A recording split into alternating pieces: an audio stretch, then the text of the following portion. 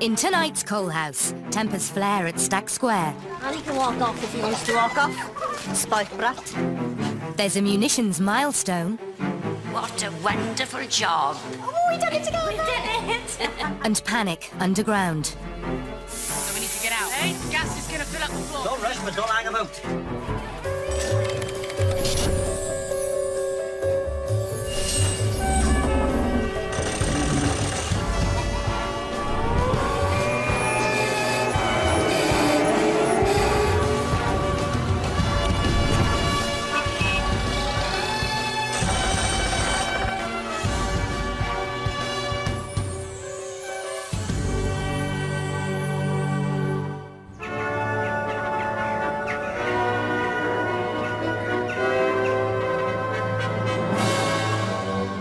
Three 2008 families have stepped back in time to experience life in the South Wales coal valleys of 1944.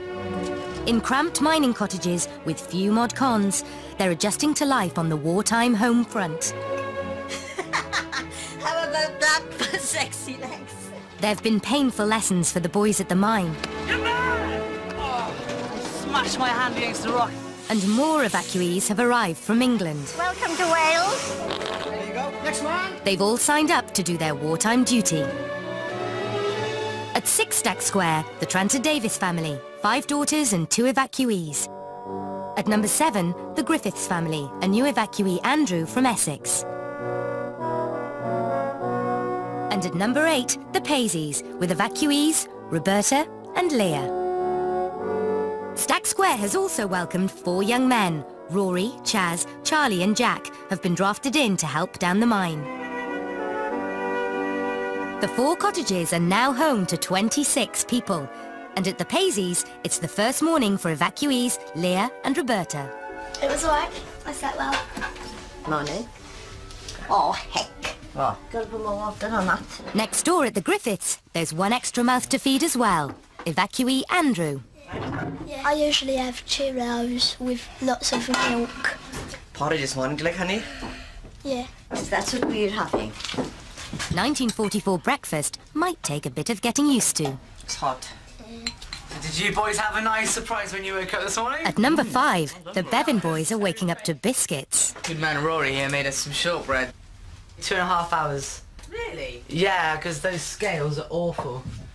Whatever it is to people. But with a whole week's butter ration used in the recipe, this sweet treat could leave a bitter taste.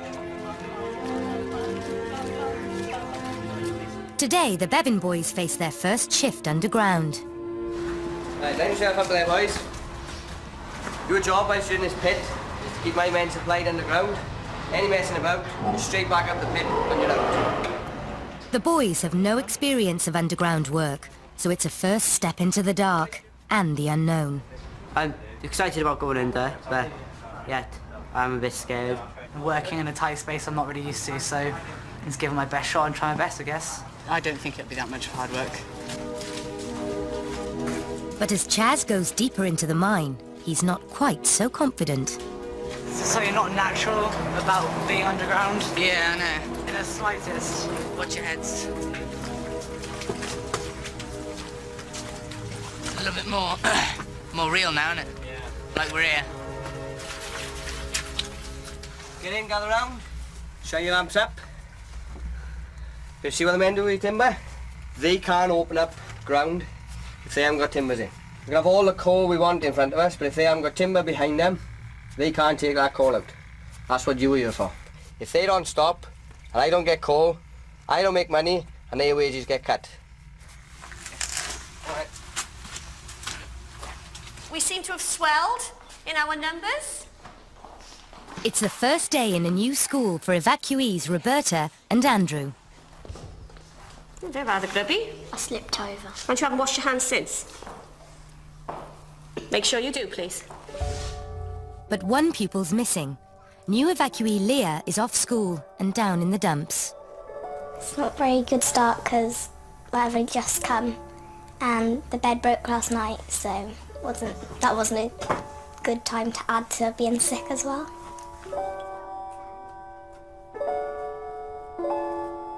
I don't know whether it's just the upset of arriving and being away from my family, or Whether she's got some kind of viral thing, I don't know.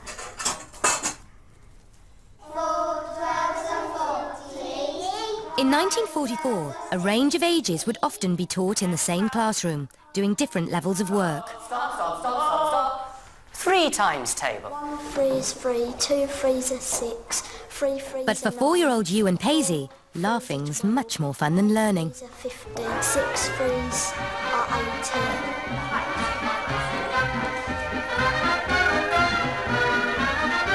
18. So let's read through. Rosie, can you read? Yes, please.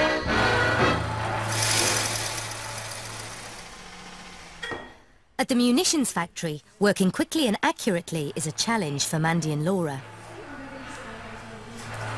Pressure is on between us. Try not to get distracted by Mrs. Griffiths. I was looking too far down. I was like that in the needle in the eye. I'm not having a very good day, am I? Parachute problems are plaguing Annie Starr too. Whatever I try to do, it just goes wrong. So I'm doing it back to front, I'm doing it upside down, and I wouldn't be surprised if I could do it inside out. It just doesn't work. Mrs. Jones. 11. It's all over. What's happened there? Do you know when I leave here, if I ever see another sewing machine in my life, it will be far too soon. Where I shall be ripping down the curtains and making dresses for my little children. Underground, it's a bumpy ride for Charlie and Rory. Fingers. It's really knackering, but it's just the height and everything. It's just getting used to it. It's just... But yeah, it's definitely not at all what I expected. You still moving the same load of timber? Yes, Mr. Blanford. That's all you've done. That's your shift's work, but there. Yes, Mr. Blanford. So my men can't go and cut coal. Yes, Get Mr. some Blanford. shape to you. Those men are down there waiting. Get on with it. Mr. Blanford. You can't go on the face and cut any coal because there's no supplies down there for you. Them boys have let you down. You can't earn production bonus today, so to cover your basic wages, you might as well come in here and shovel some muck to get this roadway on. What's the problem with the Bevan boys, Mr. Bamford? Why can't they be on top of their work then? They've come in, they learn their job, and it'll take them a little while to get on top of things. So therefore we got to suffer with the bonus? Yeah. There's little sympathy for the novices. There was often conflict between the experienced miners and the young men known as Bevan boys, sent by the government to work in the mines. The Bevan boys are stopping me getting any more money than the basic wage. It's a big blow for me, because I'm a bit worried about the money already, and now we've got 2 evacuees as well. We've come in here ready to do a good day's work, hopefully get a bit of bonus on top, and that's gone through the window. In a fairly good speed here, even though we're on the turn. Jack and Chaz are blissfully unaware of rumblings underfoot. They're more interested in rumours of a romance brewing between Annie Starr and a particular Bevan boy. Rory has had a little bit of romance on the square this And week. he's not the only one. There's another certain female, isn't there, mate? Aye. He has been very again up and personal with the neighbours, but The girl next door. They're all lovely, but there's no romance. There is no romance. No romance. All the talk of romance has even got the married women of Stack Square considering their options. If I wasn't married, and I was a lot younger... No, see, I didn't even take any of those things into consideration. It's just Charlie. Charlie's nice and quiet. Charlie, I think yeah. Jack is so sweet. Concentrate a bit more on the work. Oh, Annie's fault then. The Inquisition continues at tea break. Annie, what time did you come in on Friday night? Hang on now, what time did you come in on either Friday night or Saturday night? What time? 1:30 in the morning? Mrs. Griffiths. Back at their machines, the inspector wants a word. What a wonderful job. Oh, we done it together. We did it. We have a parachute. We have a parachute. I think it's good that they finished one, but I'm on my last seam of my own, and they've shared theirs, so... It's a big skirt. We've made a skirt. The two of us. The Shall we chuck it from the top of the building and see if it works?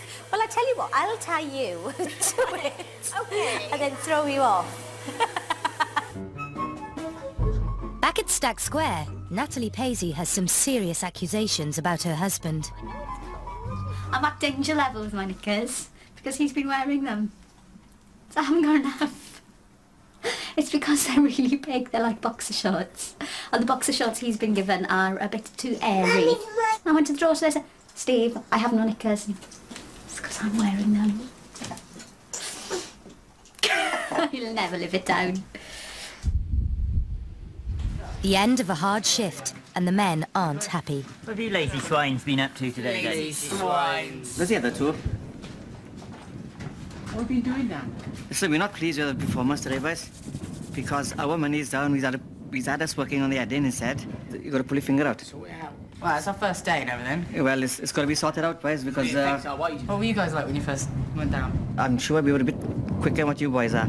I know it's new to you. Yeah. But you got to make an effort, boys. Yeah, we will. Okay? Well, as far as I'm concerned, if they're as good as they think they are, what's stopping some of them from coming up and doing some of the work from our side? Teaching us a couple of things, you know? They're new. Travelled all the way down from England.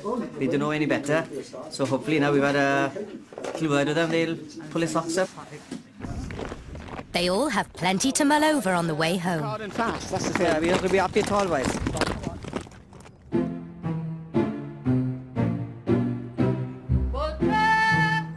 The butcher arrives with some very special cuts. Today we've got sheep's liver, Yeah, it's kind of furry stuff. sheep's hearts, and some tongues. They aren't to everyone's taste. Ah, what are you doing? Oh, no, not even I could do that one. It's a tongue. You can see the tail. It's a tongue, look. It's a little too long. But the butcher's found at least one customer. Boil them up, please, then. I am going to have a tongue. Oh, nah. She's What are you going to do with that? She is In 1944, offal was cheap and unrationed, a staple choice for the ingenious housewife. That part there, the skin will peel off. When you know it's tender, the skin there, Yeah. the skin there will peel off. Oh, God. See, how good a wife am I? Yes, very good one. It's not such a hit with the kids. Oh! This is the heart, look, right? Of what? Of a sheep. A sheep? Yeah, it's a sheep's heart, that is. And your mum doesn't want to cook it, look. Lovely. You got a nice liver, look. Oh! Lovely liver. Nice liver. There's a tongue, look. There's a tongue there, look. Oh! But in the Paisley household, tongue is surprisingly popular. You want to have one? Nice. Tonight, it's weekly home guard training for the men, and they're learning the art of semaphore. Semaphore was first used in the Middle Ages to signal from castle to castle. And you simply move your arm up, around, swap over the flags and go down. Semaphore signalling and Morse code was a key part of home guard training. Any questions? I just spelled pineapple. Right on. Give me about 10 minutes, quarter of an hour. Hopefully I'll master it. Stack Square Battalion have a lot to learn.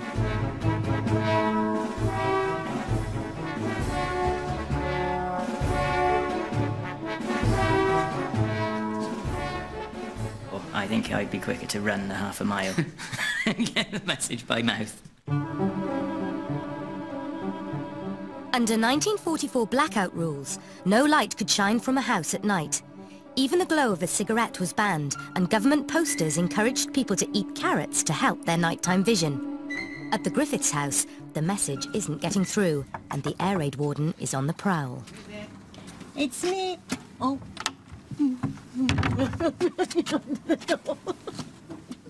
You had the door open with the lights displayed. I was just over there and I saw you. So I'm going to have to fine you 15 shillings. I issued all the warnings that I have to issue. Regulations are regulations, you see, Mrs. Griffiths? I was only helping the bedding boys. 11, 12, 13, 14, 15 shillings. Thank you. Told him, put the lights up before you go out.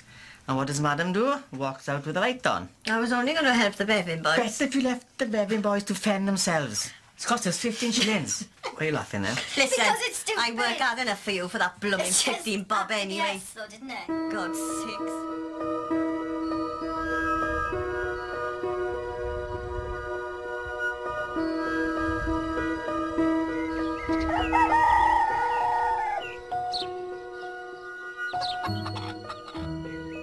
Next morning, relations are still frosty at the Griffiths. I haven't slept all night. I've been up, I've had my bath, washed my hair because I haven't slept. No bonus this week because the Bevan boys let us down yesterday. Fined 15 shillings. 15 shillings out of my pay. So I'll be working for nothing today. So hence me and the husband aren't talking, because he shouted at me. So what can you do? At the Tranter Davises, Annie Starr seems to be making an extra effort with her appearance, doing her best with limited 1944 cosmetics. Considering the amount of makeup that I wear in 2008 isn't really that much. So the amount of makeup I've got in 1944 is quite shocking because this makeup is rubbish. It's orange and I have no mascara, which is why I'm putting Vaseline on my eyes. So it's pretty rubbish really. So you just look orange with greasy eyes. Maybe she's trying to impress a certain Bevan boy. I'm hungry. It's 8:15, Jacko. Really? Yeah. The bus to work leaves in 20 minutes. Did Rose be in? Yeah, Rose came in, but only knocked once and then left. Finally prizing themselves out of bed, the boys catch the bus just in time.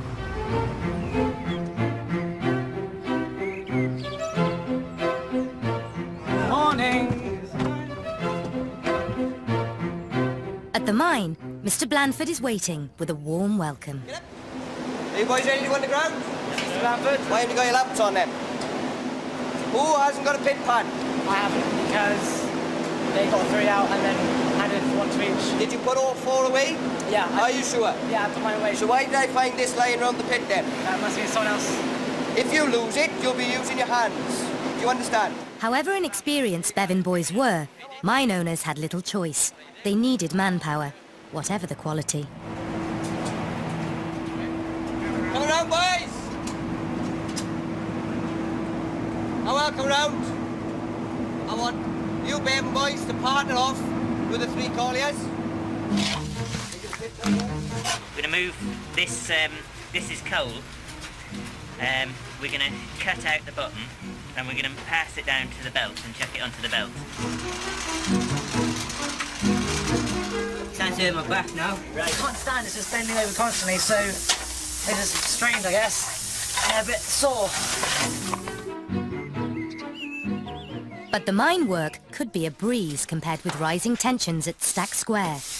In the rush to get to work this morning, the boys left their cottage in a mess, and Rose Griffiths is on the warpath. They're really and truly in bad books with me. I told them that I would do their breakfast dishes for them if nothing was left from the nights before around the place. That was left, whole table left. Look where they've stuck their meat. There you go, if they got money to throw away. That's fine, they could be full of bleeding dust now as well.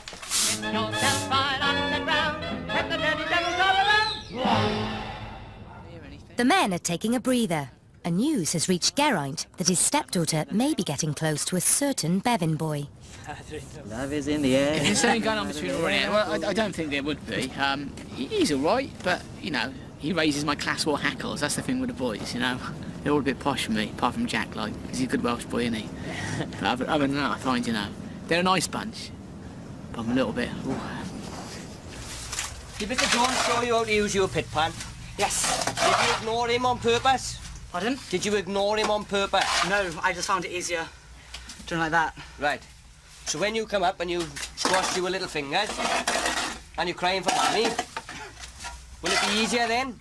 No, I guess not. There's a reason why Mr. Jones showed you how to use a pit pan. Okay. This job's not easy. Just make sure it's done right. Yes, Mr. Blandford. Right.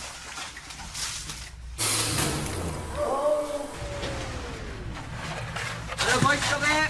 Stop there. Seem to have lost the power on the face. Oh, right. Gather everything up, children. The power's off across Blaenavon, with welcome implications. Children, I have bad news for you. School has ended for the day. And it's good news for the women, who can go home early.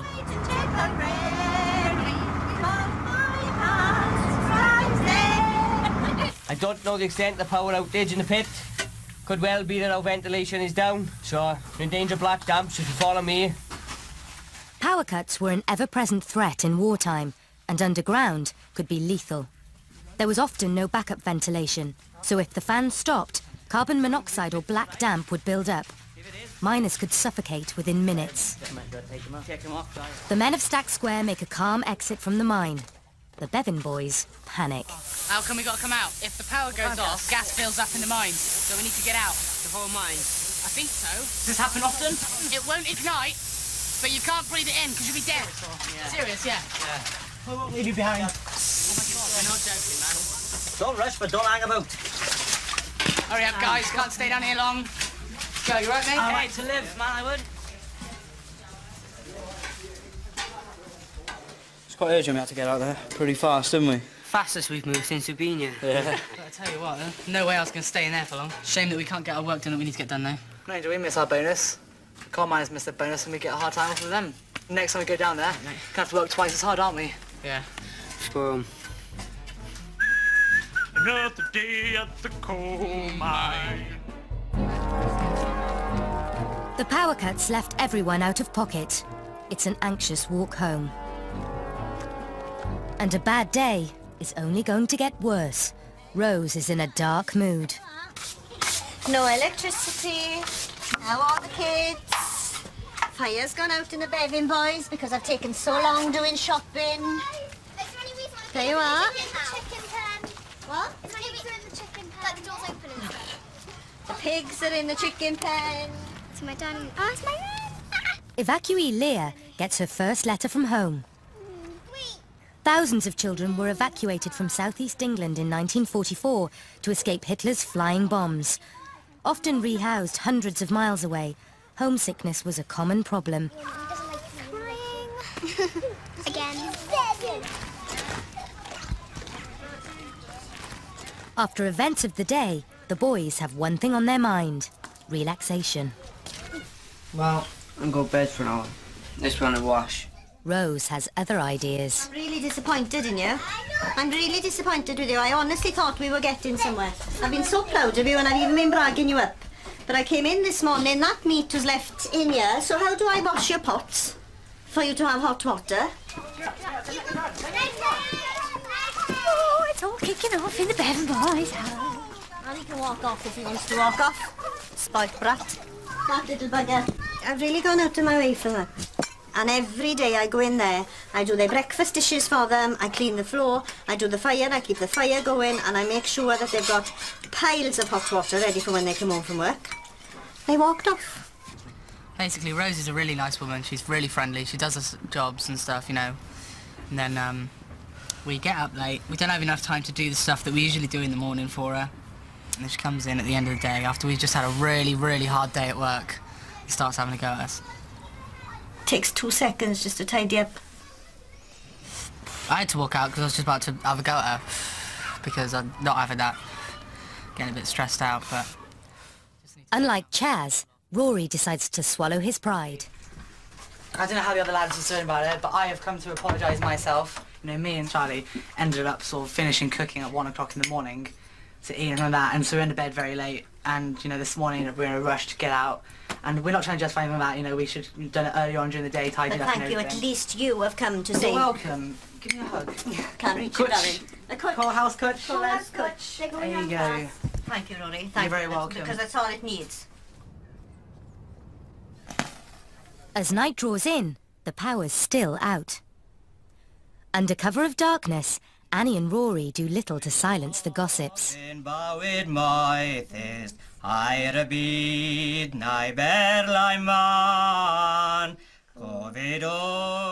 There was once a small boy called Harry who hated to wash his hands. Good night. Love you. No talking. It's by candlelight that an uneasy peace descends over Stack Square, full to bursting.